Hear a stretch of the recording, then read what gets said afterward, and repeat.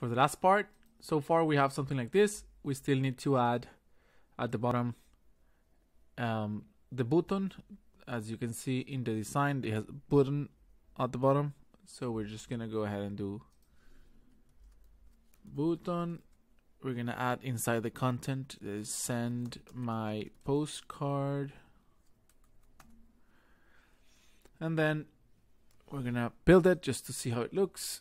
There it is, our button, and we have to center this button. So how do we do that? We normally center stuff by putting margin auto. So let's try that. Margin auto, not working. Let's see why. Margin auto, postcard footer. We can apply margin button to the button or text align center to the entire footer, because the entire content of the footer we want in the middle. So text align center, yeah, that worked. But I want to see what was that the exercise told us to do. Ah, yeah, text align center to the footer. Okay, so let's do that. Well, let's go to the footer. If there's no selector, we can just create it. Postcard footer, and then we make it text align center. And then what else? Apply also a darker background to the button. Okay, a darker background, you're right. So for that we can do just button and then background color. We can pick one, and then we can use the text editor, the text editor to help us out with the color. Look, we just click here and start looking for colors. I guess this one's good. For E. Let's see how it looks. It's a lot darker, you can see. So I think I went too far. It's less. Let's say like that, maybe. Yeah. Well, I feel that it's even less dark than this. It's like this, maybe. Yeah, it could be. Okay. And then a padding. Yeah, a padding, because as you can see here, the button it's very small by nature. If you want to make it bigger, one of the tricks is just applying a padding to the button of 10 pixels, for example, and you see how that big it is now.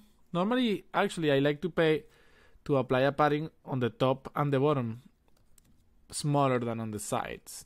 If you put two different measurements, like 5 and 10, it's gonna apply top and bottom 5 and left and right 10. That's normally what I do, because that looks more like a button. A button normally has more padding on the sides. So there it is, padding. Apply also that. Lastly, apply a padding to the button. Okay. I'm guessing I'm okay here. Yes, I am. So we can just go next. Well, that's the last step, and we are not done, right? So maybe you're thinking right now, but hey, wait, we're not done. Well, yes, you're right, we're not, but you can do the rest on your own, because the rest will be just fixing little things. Like, for example, how do we make the postcard a little bit, because the postcard is not centered vertically, right? So we can either make the image smaller or the postcard or the postcard move it down. One thing we could do is that we could apply to the H1 of the postcard, we can apply a padding top of 5 pixels, and it's moving down. You see, moving down, moving up. So that's good. We can do that. We can also apply a padding to the entire header, to this entire header. We can say padding, let's say 10 pixels. There you go. That way it's not close to the edge.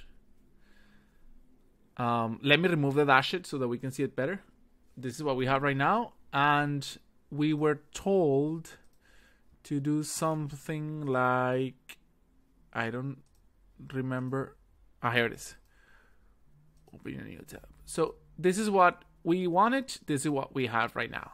The font, dealing with fonts, it's a different beast, right? If you want to change the font, you can just go to Google Fonts.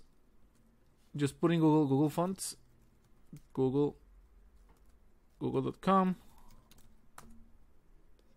and then in Google we're gonna put here Google Fonts. Then we click here, and it's gonna take us to a website where we can pick whatever font we want. Let's say something like Noto Sans, for example. Or let me pick a different one that looks a lot more different. That way we will make sure that we're applying it, because sometimes I don't even distinguish them when I apply them. So let's say that I like this one. So no, I don't want to download the family. I click in the wrong button. My bad. Oh,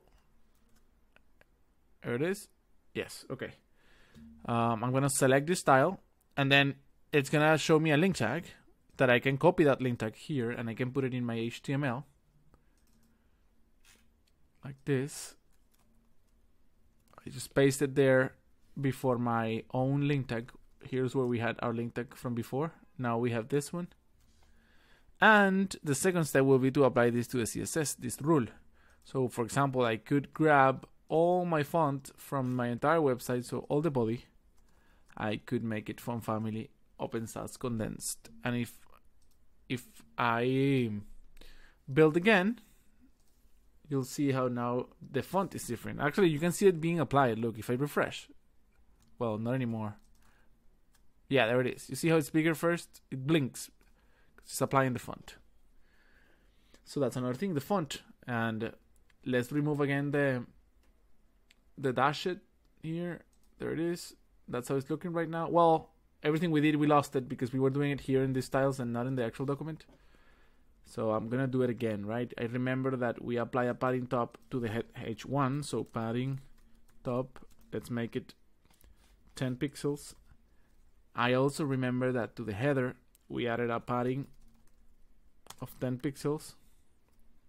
And the last thing we did was remove this dashed thing there, and then let's build. This is how it's looking right now. Very more similar to the desired result. Here's the desired result. Here's what we have. Well, you can see the black border into the button. Maybe you want to remove that. So you come here and border, let's say known, just to see how it looks. Yeah, without a border. Yeah, so that's it, man. You can keep playing around and whatever you want to make it pixel perfect, but this is a general concept. Padding, margin, display flags. Hope you guys enjoy it, and see you in the next tutorial or exercise. Bye bye.